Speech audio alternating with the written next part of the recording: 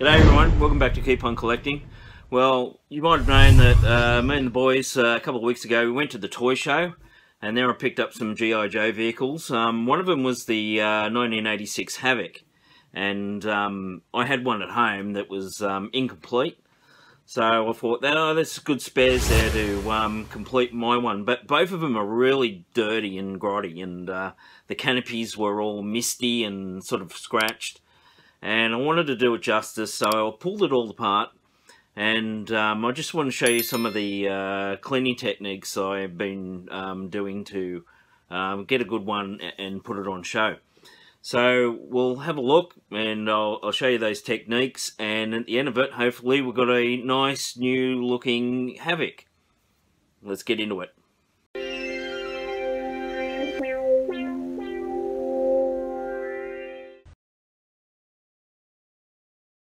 So here's all the H.A.V.O.C. pulled apart. So they had a little vehicle that was inside.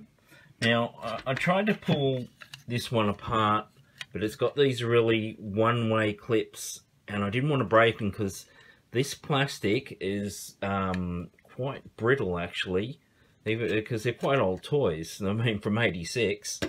So I'll just wash those ones like they are and let them dry. There's the front tracks, as you can see. Now I didn't break these getting these off. These were actually already broken because they're very fragile, and if people try to pull them out in an incorrect way, they will break. So with the front ones, I got my tweezers and I sort of closed the little orifices there up, and they slipped through. So that worked lovely. These other ones, these are all the plates that go on the sides of the track, the little hatch doors that open up to let the vehicle out, and then you can see the gunner's seat there. So we'll get them cleaned up and start putting these beasts back together. Now the H.A.V.O.C's all apart, I'll just show you how dirty these things are. You can just see that, you can see on there how much dirt and grime builds up on these toys.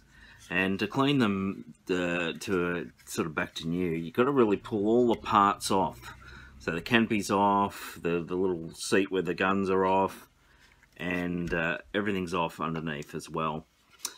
This bit's alright because it's just clipped in there, they can stay in there. So, and how do I get them clean? Well, I use you've probably heard it before, but liquid sugar soap. So you can get that from the supermarket. You just put a tablespoon in some hot water and use a nice soft cloth like a Chuck's or something like that, and it gets that dirt right off. It really cleans it quite well. And so what I'll do is I'll wash all these parts and we'll have a look at them after that, and then I can show you how I get these canopies clean after there's one that's all grotty.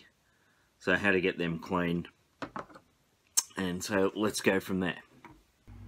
Now I did say Chuck's to clean them in the sink with the sugar soap, but actually these parts have got a lot of detail in them, so I think a nice soft old toothbrush will do the trick, and it really gets off those. I've tried to do it here with one hand as I hold the camera. It really gets off that dirt. So I'll wash all these up and I can show you the difference there. You can see the dirt on them in there. But this sugar soap is really amazing. It cleans the dirt and any sort of fat residue right off them. So I'll clean them up and I can show you the difference. Alright, I've washed them all up now in the sugar soap, and just look at the difference in the cleanliness of it. It come out like brand new plastic. Really cleaned it up, that sugar soap, so that's excellent. So we'll put it back together now. I mean, I have got two, as I've explained before, to make a better one out of it.